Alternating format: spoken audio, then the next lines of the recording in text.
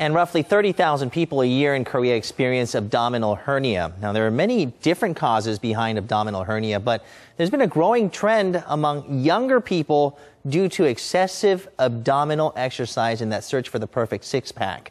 Now, one doctor in Korea has developed a new surgical method with reduced side effects and pain, leading to a quicker road to recovery. Take a look. A bulge in the groin accompanied by pain can be a sign of a hernia in the body.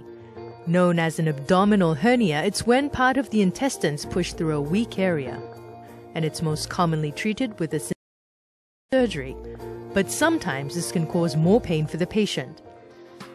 To minimize existing problems from this surgery, Dr. 강윤식 has developed a new surgery technique.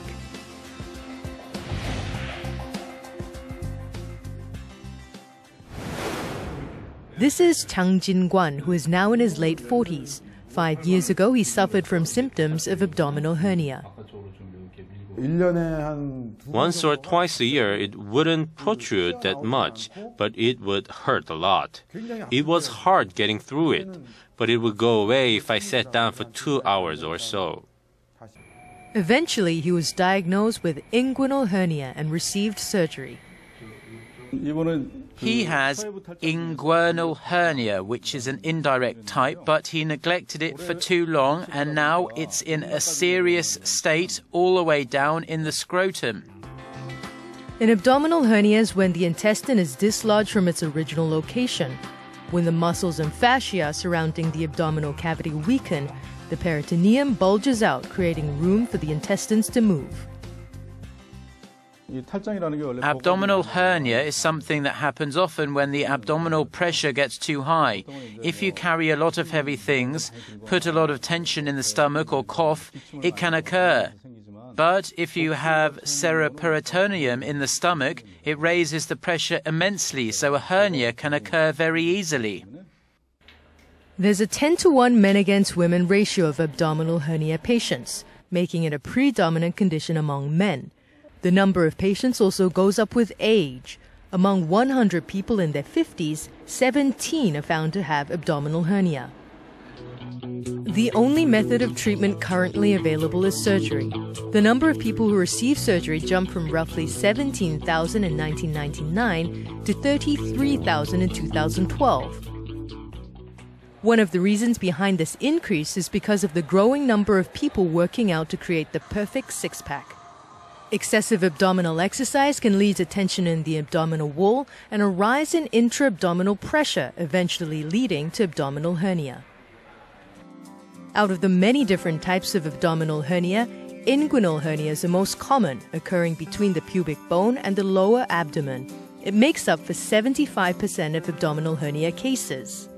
The most common method of treating abdominal hernia is the synthetic patch surgery. It uses an artificial patch made from thin synthetic fibers to cover the area, but it can bring about side effects. There are innate problems with the synthetic patch, and just as the FDA points out, pain can continue even after surgery, or it can get a secondary infection. In that case, the problem will not go away until the patch is completely removed. 75-year-old Lee Jang-hee has decided to receive a surgery called MASI instead of conventional surgery. This method was developed by Dr. Kang, and it minimizes the incision, making recovery swift with almost no side effects. It's also conducted under local instead of general anesthesia, so it's also more accessible for elderly patients. Dr. Kang has more than 7,000 operations for abdominal hernia under his belt, which is what has enabled him to identify the core of the problem and focus on that with his new surgery method. I've carried out many surgeries on abdominal hernia. Additionally, I wasn't certain about my method, so I had transitional stages of blocking the opening and using smaller patches. But then, in the end, I was able to conduct a surgery that doesn't use a synthetic patch at all and simply closes the opening with 2 to 4 stitches, so it has become very simple. With the treatment method he has developed himself, Dr. 강윤식 focuses on minimizing risks and providing healthy options of recovery for his patients.